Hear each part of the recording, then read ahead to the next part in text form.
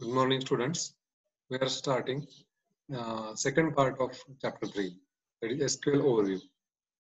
So, in SQL overview, we will see a little bit history about what SQL is. IBM developed the original version of SQL uh, at San Jose Research Lab.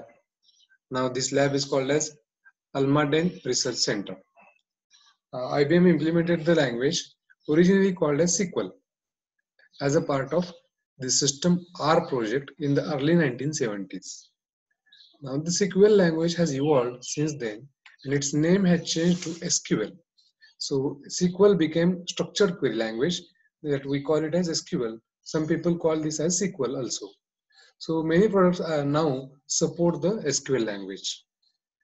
After that, in 1986, ANSI, that is American National Standards Institute, and the International Organization for Standardization, that is ISO, published an SQL standard called as SQL 86. SQL 86 for 1986 year. After that, IBM published its own corporate SQL standard, the System Application Architecture Database Interface, that is SaaS SQL, in 1987. Again, after that, ANSI published an extended standard for SQL, that is SQL 89, in 1989. And the next version of the standard version was SQL 92 standard, and the most recent version is SQL 1999. So this is what overview. This is what the history about SQL. So SQL after that named as SQL. That's why you must know what is meant by SQL. That is structured query language. After that, this is the last point in this video. That is the SQL language has several parts like DDL, then DML. After that, SQL DDL. After that, transaction control. After that, embedded SQL and dynamic SQL. Then integrity and authorization. So let us see one by one what is this. So data definition language, DDL. We have seen this, what is meant by DDL in the first chapter itself.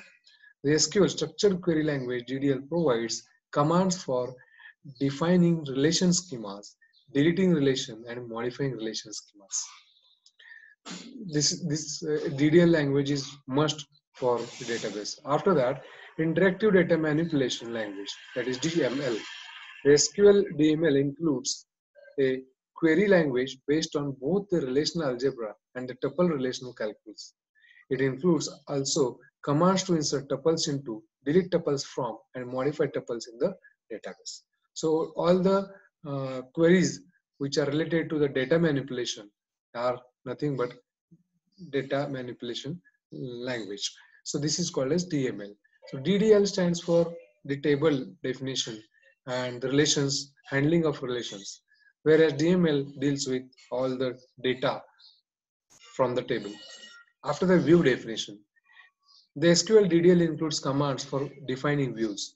Views means from database what is to be viewed.